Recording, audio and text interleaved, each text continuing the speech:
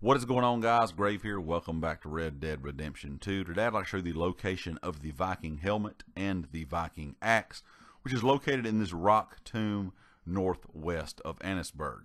Now, these are two very unique collectibles in game, just because of the look of them, kind of like the pirate hat and the pirate sword. This just two kind of different era style items, and of course this is the only location that these two items are located at.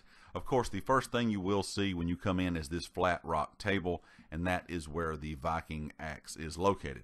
The Viking helmet is in the tomb just a little bit from that table to the right, kind of in this hole tucked in these little squares with some skulls and things in it.